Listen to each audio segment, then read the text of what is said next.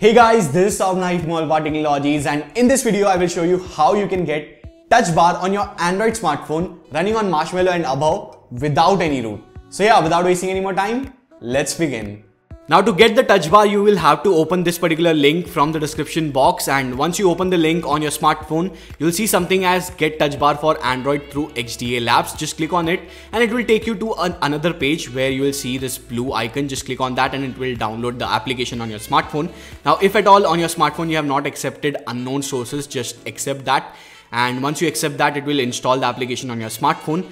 Once the application is installed on your smartphone, just open it and accept all these three permissions that are present on top.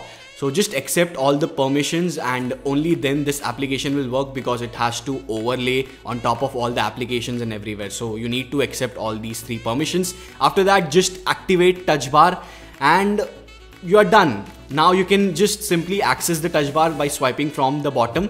And you can also customize it. You can change the handle height, you can select the music player of your choice, whatever you like. For me it is Geo music player, so I'm selecting that. You can also change the auto hide, so I'm keeping it 2 seconds. You can keep it to 0 or 1 or 5, whatever you like. And not just that, you can also change the colors by putting the hex code or whatever HTML code that is. So you can just put that code and you can change the color. So guys, if you find out some amazing color combinations, just let me know that on Twitter or Instagram, and maybe I will apply that to my phone and I'll share that image and the codes and I'll give you a shout out. So yeah, that's pretty much it for this video. I hope you guys enjoyed it and I hope you guys will like this thing, because I'm actually loving it and it is so convenient. And I just hope that the developer will bring more such amazing customization options in this application.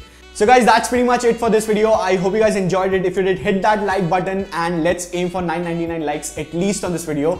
Make sure to hit that subscribe button so that you don't miss out such amazing tips and tricks, how-tos and reviews on my channel. So hit that subscribe button and click that bell icon so that you don't miss out. And make sure to follow me on all my social media networks. Links are there in the description box along with the link to download this application. That's it guys. This is from AllAboutTechnologies. Thank you guys for watching.